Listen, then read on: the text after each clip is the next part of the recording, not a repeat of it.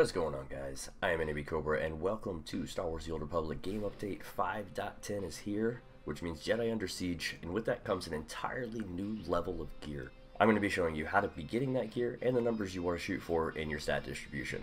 So the first thing you're going to want to do is, on your character, go to your starship. Wherever you're at, go to your starship. Once you're loaded into your starship, you want to move over here to your mission terminal, which is all the way on the other side here, because I had to pick the biggest starship in the game. And from this mission console, Inflection Point is the mission you're going to want to pick up. This will begin the Jedi Under Siege storyline. This story takes place after all previous story elements in Star Wars The Old Republic. Do you want to do this? Are you sure? Yeah, I do. If you don't want to skip ahead to this point in the game, you can do all these other expansions: Forged Alliances, Shadow of Revan, Knights of the Fallen Empire, Eternal Throne, or Firepath, Fractured Alliances. Do all those storylines, and eventually you will get to Inflection Point naturally. So once you do that, you're going to go through the story. Just click on the little button right here. That'll take you to Odessa. So we'll go there, and we'll speak to Lana, and just follow this main story quest. It'll tell you where to go. I'm not going to show that for spoilers, because if it was me, I wouldn't want to know what the story was. So finish this main story quest, and after that I will show you where to go from there. So after you finished your main story quest on either faction, and they are different areas on Ossus depending on which faction you're playing on. This is the Imperial side. You're going to come to this mission board right here. You're going to pick up all these dailies. Also, you have the weekly Masterwork Data Crystal. This is going to be the main way for you to get your gear, not only at the 252 level, but also to upgrade it to the 258. So doing your weekly Masterwork Data Crystal mission is important, so make sure you always grab that. And just grab all the rest of these dailies, because there is also a weekly for Ossus. Grab that for Heroics. Weekly daily area Ossus. And this mission is going to give you a lockbox. Depending on which lockbox you select once you complete the mission will determine what gear you get. So where do you actually get the gear once you've gotten those weekly Masterwork Data Crystals? Well, in the Imp base, it's going to be down here. Elevator slow. Alright. So one way you can get them is this mysterious smuggler. There is one of these in the Republic base as well. So if you just start this conversation with him, he will exchange 500 unassembled components for one Masterwork Data Crystal. If I were to make this exchange, I would get one Masterwork Data Crystal. After that, I could talk to him again, and I could get a second Masterwork Data Crystal every week, but the second one's going to cost me 1,000 unassembled components, not 500. There is also, I might already have it, but up here in the Imp base, which is way over here,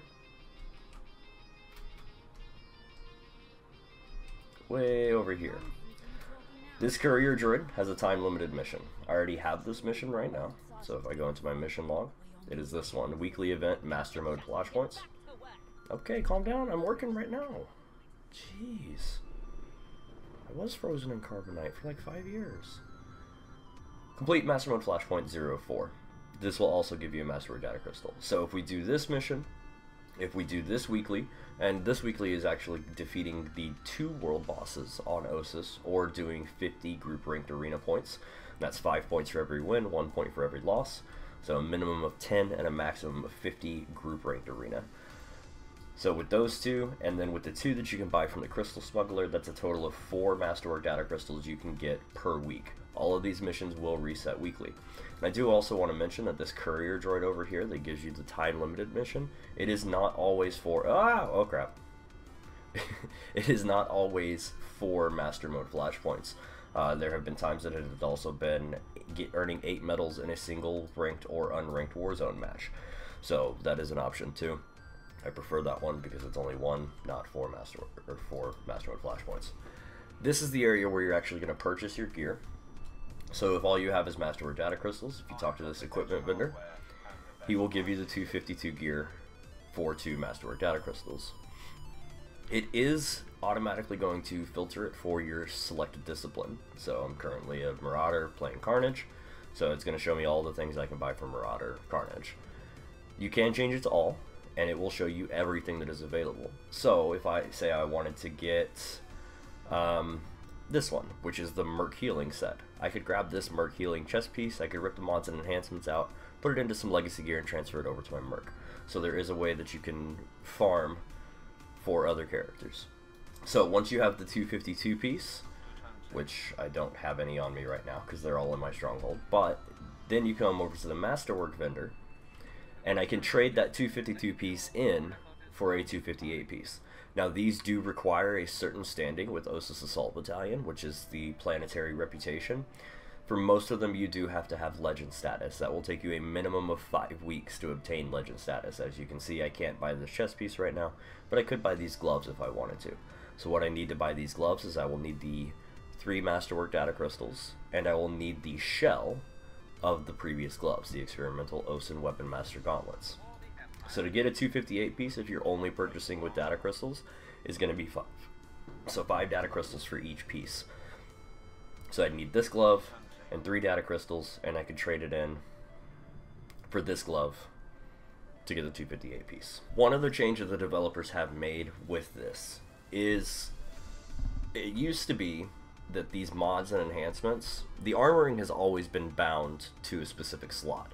So if I rip an armoring out of a glove, I have to put it into another glove. It used to be that you could move the mods and enhancements around. You can't do that anymore. The mod and enhancement is now bound to a specific slot. So if I were to rip the mod out of this piece, I would have to put it back into a glove. Same thing goes with the enhancement, which makes it more difficult to min-max, but not impossible. So now I'm going to talk about how to min-max with these new changes to gear, where you cannot switch the mods and enhancements around to different pieces.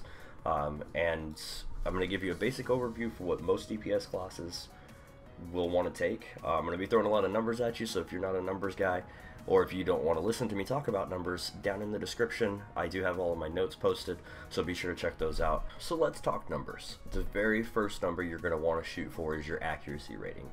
Your accuracy rating should be as close to 110% as you can possibly get it. It's okay to be a little bit under, it's okay to be a little bit over. So with these 2 enhancements in my gloves and my boots, you can see that I'm at 712 accuracy rating. The target number you're trying to reach is 737.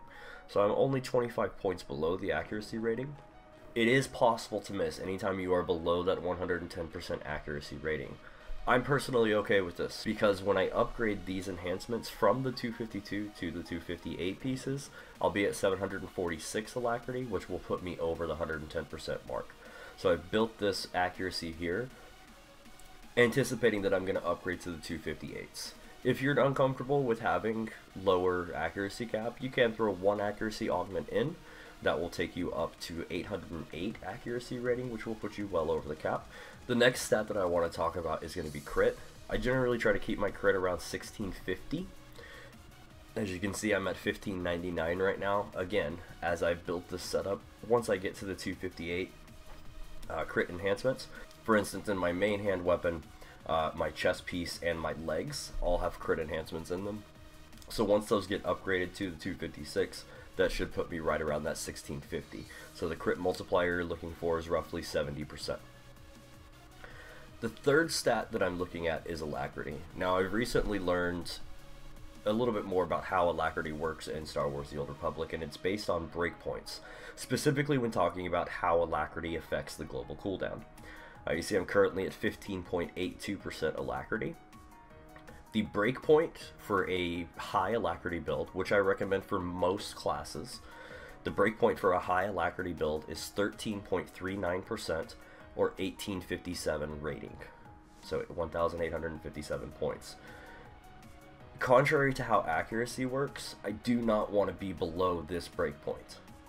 So I want to be at 1857, as close to it as possible without going under. 1856 is a big difference from 1857, and that's because of how Alacrity affects the global cooldown. If I hover over Dirty Blast, you can see in the bottom right of my screen there, that Dirty Blast has an activation time of 1.30 seconds. That's because of the amount of Alacrity I have in my gear, which means that the global cooldown is also 1.30 seconds. If I were to take one piece of gear off, remove some Alacrity, now I'm at 13.88%. Dirty Blast now has an activation time of 1.32 seconds. One would think that that would make the global cooldown also 1.32 seconds, but it doesn't. It makes it 1.4 seconds. So it's important to meet those breakpoints. Now there are some differences. This is on a gunslinger, with that number being 1857. Most importantly, no matter what class you're playing, your alacrity percentage should be 15.39 in the. So that is your standard gearing. Remember those numbers: 15.39% alacrity, 110% accuracy, and as close to 70% critical multiplier as you can get. Those are the numbers you want to shoot for.